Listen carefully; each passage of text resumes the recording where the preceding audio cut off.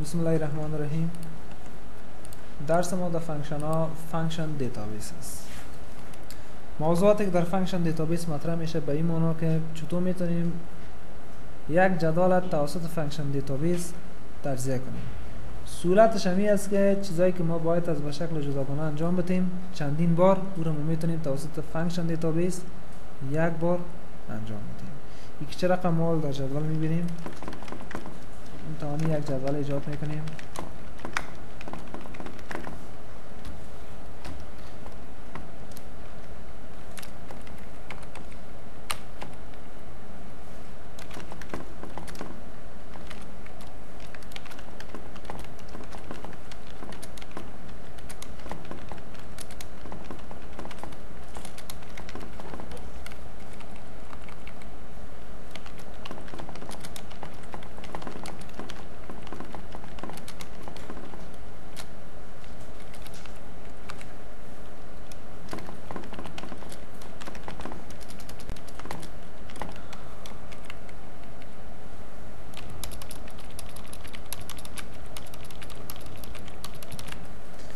خب بعد از اینکه تطبیق شد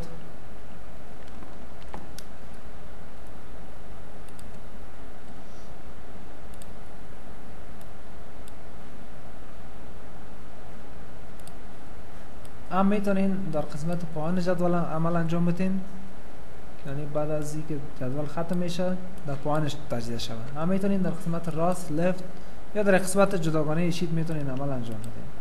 فعلا ما در اینجا عمل انجام میتونیم. طور مثال دو خانه رو میگیم مرجن سنتر، اینه سر دو خانه دیگه تطبیق میکنیم.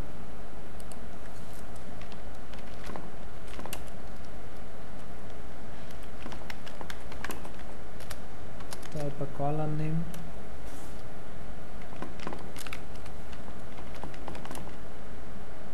تایپ نیم، دو خانه را مرجن سنتر، دو خانه را تمامش سلکت باردار میدیم. خب بعد از این میتونیم ایران متوفر بالا.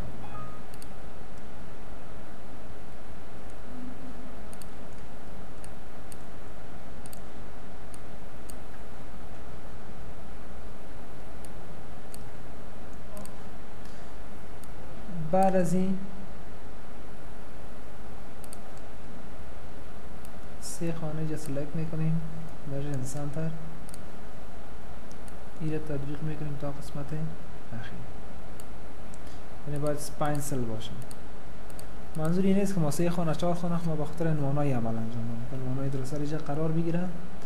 بعد از او این مرجن سنتر شده را تطبیق میکنیم بالای عمومی.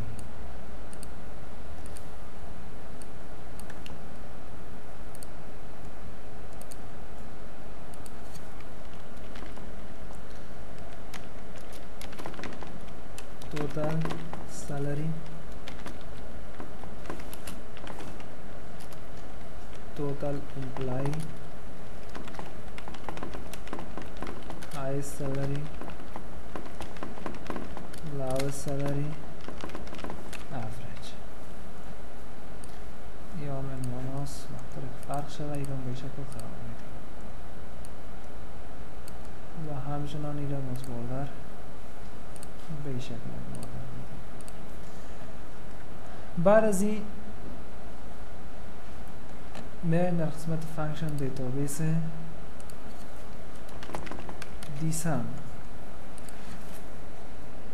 دیسم وظیفه چی است؟ سمت که به شکل تنهایی عمل انجام میکرد دیده خواندیم و دیتابیس، یعنی سمت که به اساس یک دیتابیس صورت بگیره. ما بفهمیم دیتابیس چی است.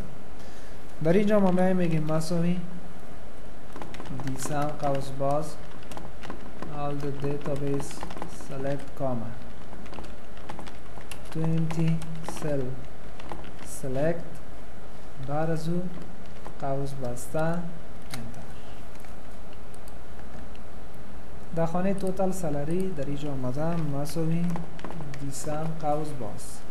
اینجا گفته دیتابیس سلکت. دیتابیس به این معنی که تمام جدول که ای تو زیتیست نیم پوزیشن سالری چیزی که قرار داره سلکتش میکنیم. بعد از این میتونیم که قبل از این باید از توتال و بسلا آفر تایم یا هم درج کنین یا معلومات های بیشتر دگان بخواین نشان داده شه و او رو میتونین اینجا درج کنین.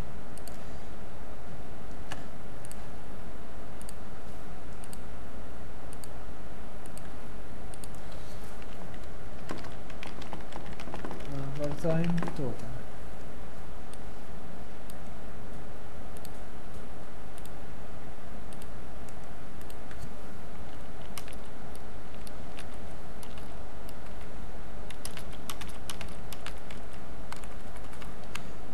مساوی سالری جمع آور تایم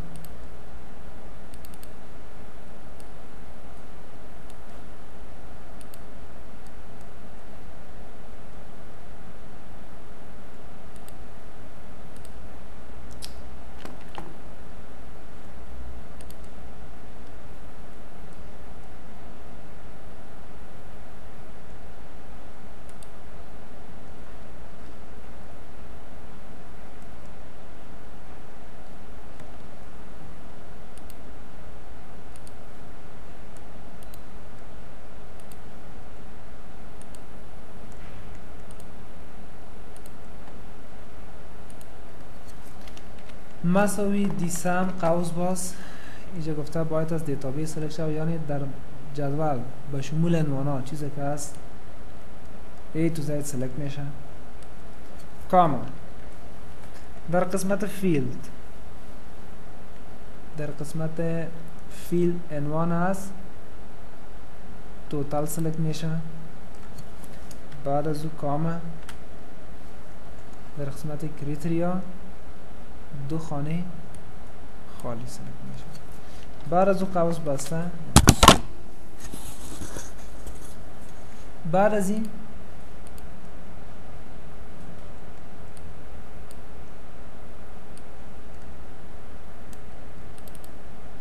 all database select comma title of total select comma to empty cell select. این حال پس موضوعاتی که در اینجا مطرح شده توتال معاشات در مجموع با آورتایم 21210 این عمومی است. میخوایم تنها بفهمیم که از دکترها چند شدن. در تایپ کالم نیم نوشته میکنیم پوزیشن. در تایپ نیم نوشته میکنیم دکتر. میگه از دکترها 5050 اتومات ترجیح کرد. در غیر از او همون عمل که من قبلا گفتم باید از با کدام شکل انجام میشد که هر بخش ما مجبور از فانکشن سمف استفاده میکنیم به خاطر ترجیح به خاطر توتال عمومیش سم تنها 3 پوزیشن و 3 دفعه ما باید از سمف میکنیم. این صورتش. میخوایم از بخش انجینیرها 7070 رو. اگر بخوایم که یک نفر جداگانه ماش بتم اون نفر مربوط کدام فیلد میشه؟ فیلد نیم. در فیلد نیم میگم یک نفر داریم به نام علی میگم ماشش 3030 رو به شمول عنوانش و همه معلومات های بیشتر دیگر میتونیم درج کنیم. اگر بخوایم که توتال عمومی از دو خانه خالی باید است امتی باشد تا که توتال عمومی برتون دی کاونت. طریقه استفاده هم فرمولش یک شکل است. دی کاونت یعنی حساب کردن یا به اساس دیتابیس مساوی دیسم قوس باز all the database select comma title of total select comma to empty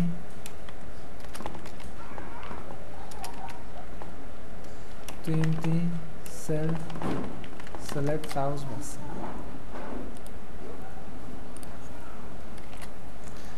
بیایم در قسمت توتال امپلوی یعنی مجموعه کارمندان مساوی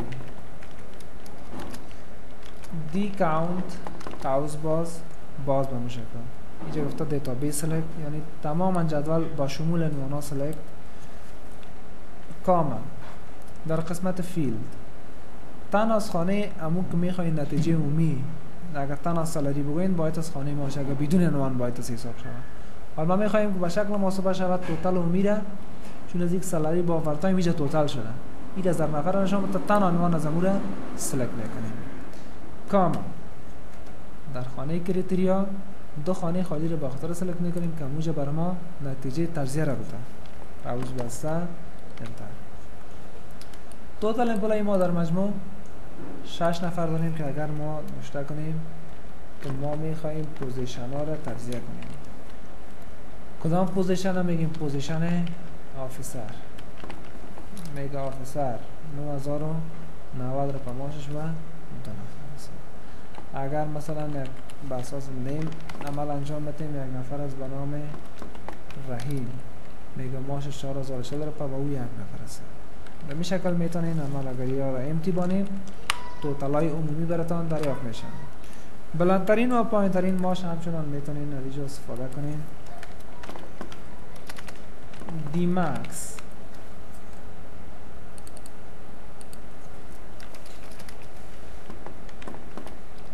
در قسمت دی مکس همچنان فرمولش فرق داره، اما شکل استفادهش سیم است. به شکل که طریقایی که استفاده میکنیم. در خانه های سالاری میایین میگیم مساوی دی مکس قوس باز. دی مکس یعنی بلندترین ماش برای یا اعداد برای ما دریافت کنیم. باز all the database select کاما در فیلدش total select کاما در کریتریا تو خانه خالی select قوس بسته 6060 روپیه هایست سالری، یعنی بلندترین معاش قرار گرفته که از او هر بخش هم میتونین که اگر بگوییم پوزیشن که ای به ایمون است، یعنی در تمام جدول سلکت شده 6060 روپیه بلندترینش از در بستم جدول کوره غفور میگیره آفیسر است. اگر بخویم در پوزیشن دکترها بلندترین معاش است، یعنی در پوزیشن دکترها توتال عمومی معاشاتش 5050 روپیه است. 2 نفر است که بلندترین از اونا معاششان 4040 است. و بعد از این لاو سالری پایینترین معاش دیمین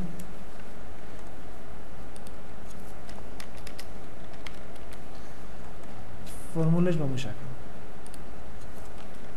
مساوی دیمین پایینترین اعداد یا معاش باز all the database select کاما در فیلدش تنها عنوان از توتال کاما در کریتریایش به خانه خالی سلکت داختر کن نتیجه بده قوس بسته انتر 1010 روپیه پایینترین معاش در بسته جدول سلکت شده ما قرار داره. و اگر بیم اوریجش رو بخوایم دریافت کنیم دی اوریج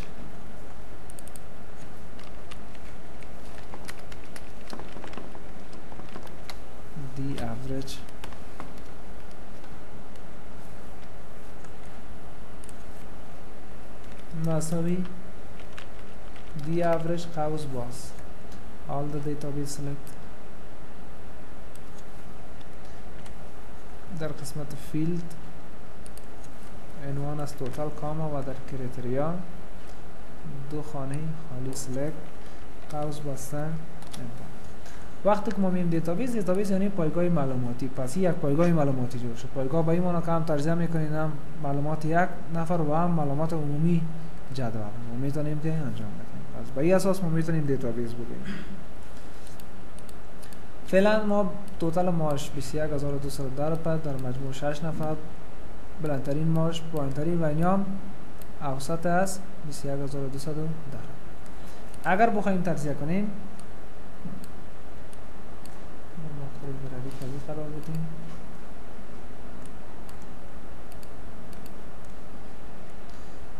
میایم به خاطر که هر بخش تجزیه کنیم میگیم پوزیشن در قسمت تایپ کالم نیم و بعد از او در تایپ نیم پوزیشن را که میخوایم مثلا انجینیر توتال سالری 6070 روپیه از این انجینیر 2020 روپه و از انجینیر 5050 روپه، یعنی 7070 روپه.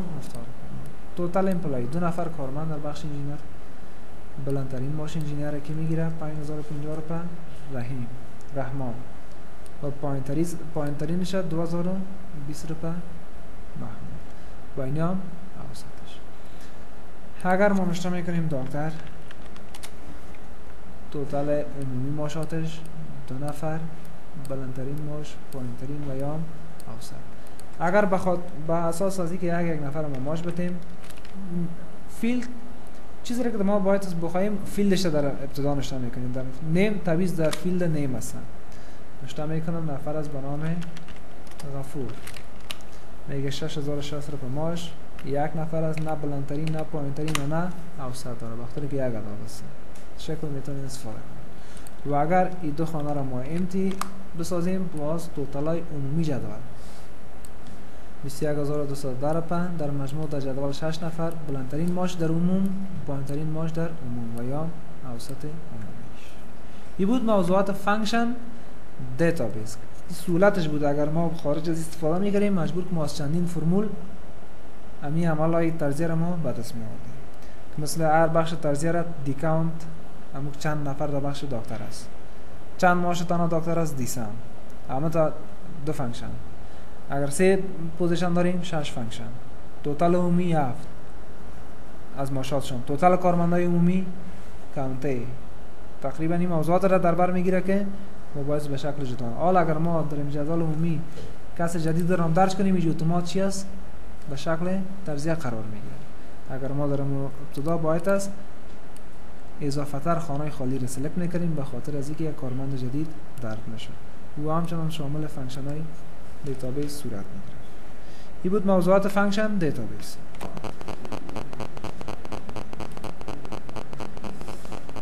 بعد از این میایم موضوعات بعدی که مطرح بحث قرار میگیره. دیسکاونت. یک جدول ایجاد میکنیم، آیتم، کوانتیتی، یونت پرایس، توتال. نوع جنس ما مثلا در مجموع درج میکنیم.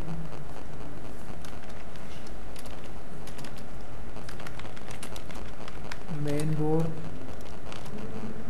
ریم، دیویدی، رام.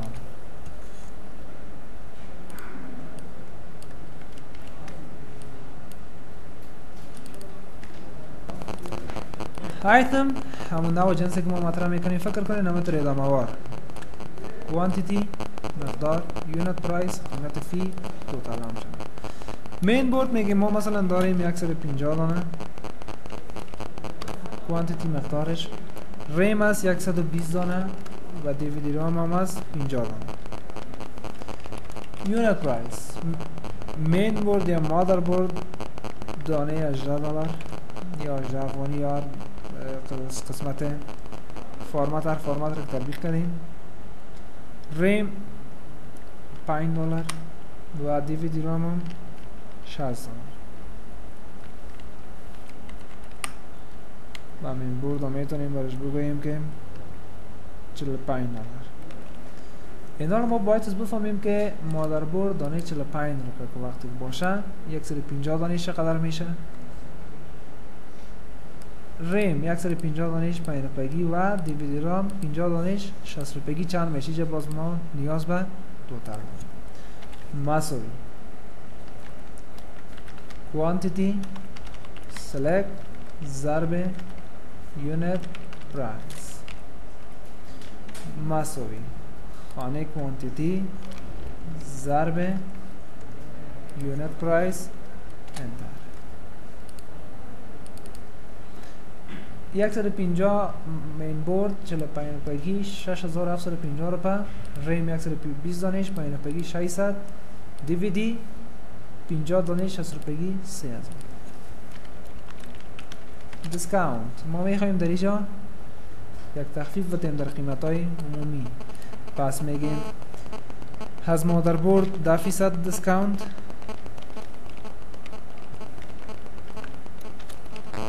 از ریم 8% دیسکاونت، از دیویدی رام هم یا از ریم هم میتونیم بگیم 5% دیسکاونت و از دیویدی رام 8% دیسکاونت. بعد از این داریم دیسکاونت اماونت. ما باید از بفهمیم که دیسکاونت اماونت یعنی مقدار دیسکاونتی که ما دادیم، یعنی بفهمیم 10% 6750 چند میشه، 5% 600 و 8% 3000.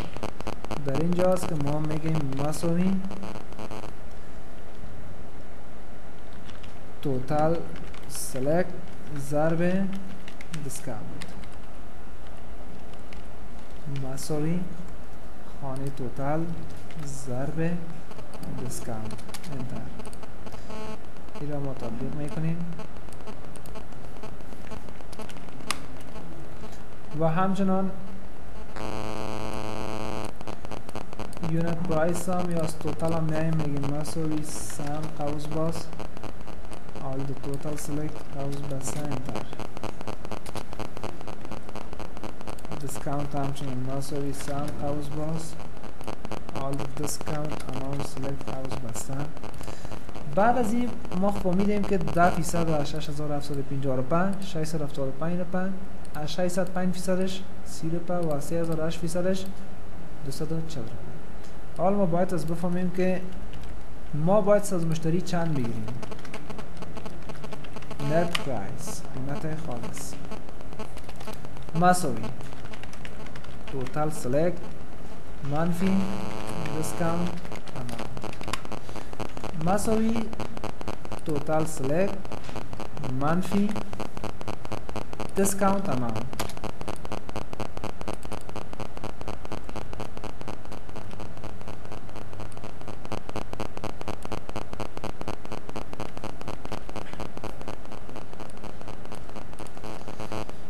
مساوی سم قوس باز all the net price select قوس بسته انتر. میتونیم که از قسمت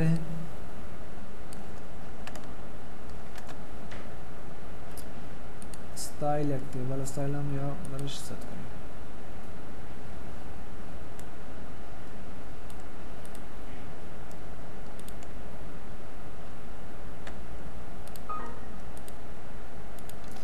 اینال وقتی که ما بیاییم در اینجا از قیمت های عمومی مین بورد 150 دانش 45 روپیه، توتالش از 150 دانش 6750 روپیه، 10% تخفیف عمومی که 10% تخفیف از قیمت عمومی 675 روپیه و حالش از پیش مشتری میگیریم، از پیش شخص 6075 روپیه که فعلا در بازار فکر کنین به این نرخ است. ما با این نرخ تخفیف برش داریم. ریم دیویدی یا موضوعات بیشتر دیگر میتونین رعایت کنین. یعنی امی جنسایی که در اینجا خرید شده توتال عمومیش 10350 روپیه که تخفیف هر فیدانا میشه به شکل جداگانه گفته شده و امو تخفیف عمومی در این آیتمی که ما داریم 945 روپیه در مجموع شده. چیزی را که 10350 روپیه ما باید از بخریم تخفیفش منفی کرده، حالا میخریم 9405 روپیه. این دیسکاونت بود که از طریق فرمول ما تونستیم عمل انجام بدیم. اما این موضوعات در قسمت سناریو همچنان مورد مطالعه قرار گرفته بود از طریق مینو و این از طریق فانکشن ست شده و این بود موضوعات درس امروز ما. انشاءالله موضوعات از این که ما از فانکشن های بیشتر و بیشتر استفاده کنیم در ویدیوهای بعدی مورد مطالعه قرار میدیم و در ضمن میتونین بازی تغییرات های بیشتر و دیگر از نگاه کوانتیتیو و جدول وسیع در قرار خودتان میدیم. درس ما اینجا به پایان میرسه.